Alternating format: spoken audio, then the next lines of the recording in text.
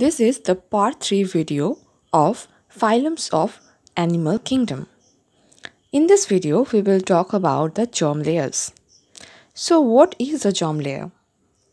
Germ layer is a group of cells in the embryo which will give rise to a particular layer in the adult body.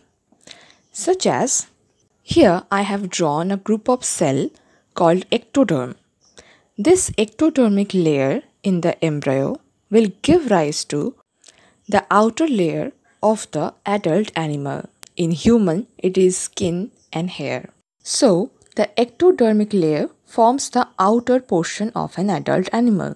And the most inner layer, that is the digestive system wall, is made up of different kinds of cells. This group of cell is called endoderm.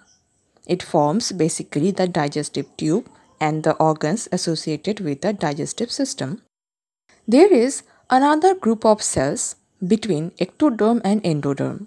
Those kind of cells are called mesoderm. These are not present in all the phylums of the animal kingdom. So, there are two types of animals, Diploblastic and Triploblastic. Diploblastics are those animals who do not have the mesodermic cellular layer. So they have ectoderm, endoderm, but they do not have mesoderm. In the place of mesoderm, they have a non-cellular layer. No specific germ layer is found in Porifera as they have cellular level of organization. The germ layers form the tissue. So, this diploblastic germ layer is found in Cnidaria and Pterophora phylum of animal kingdom. They have ectoderm and endoderm, and in between ectoderm and endoderm is the non-cellular layer, and here it is called mesoglia. So, the diploblastic is done. The triploblastic animals. Triploblastic animals have all the three germ layers, the ectoderm, the endoderm, and also the mesodermic germ layer, that is mesoderm cells.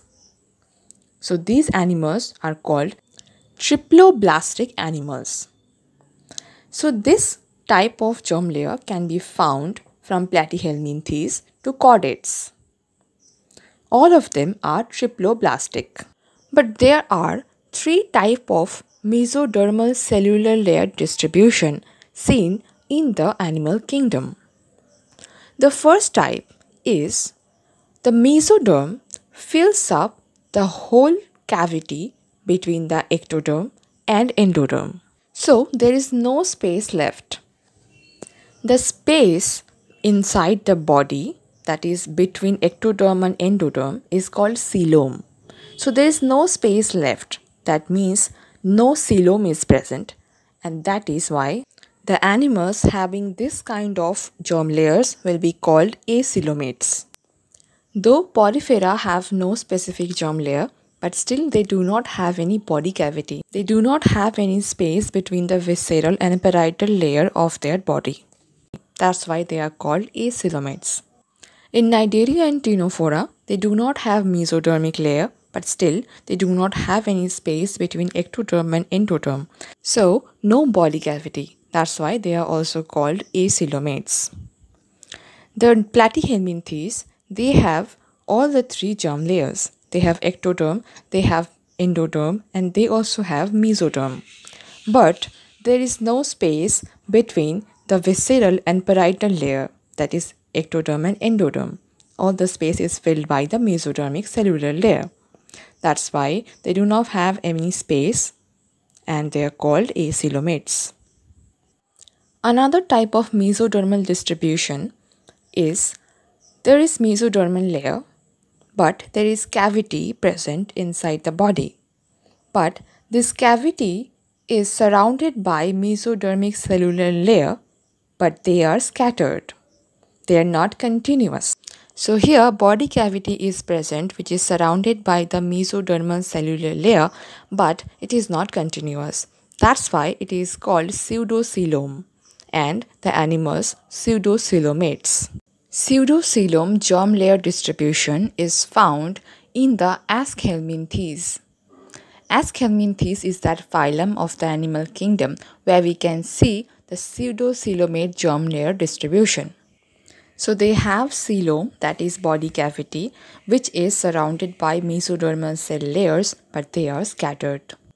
Now, the third type of germ layer distribution is the true coelom. In this case, the germ layers have ectoderm, they have endoderm, and they have space between the ectoderm and endoderm, that is body cavity. But the space or the body cavity or the coelom is surrounded by mesodermal cell layer completely, and this is continuous cell layer covering. So the mesodermal cell layers are covering the whole coelom. This type of coelom is called Ucillom or true coelom, and the animals are called Coelomates or Ucillomates, that means having true coelom. So this Ucillom or true coelom is found in all the phylums from Annelida up to the Chordata. All of them are Ucillomates. That means they have true coelom, the coelom that is surrounded by the mesodermal cell layers, and thus called true coelom or Ucillom. And the animals are called Coelomates or Ucillomates. The coelom, both in the Ucillomates and Pseudocoelomates, the coelom is filled with fluids. In the next video, we will talk about the circulatory, digestive, excretory, etc. systems of the phylums.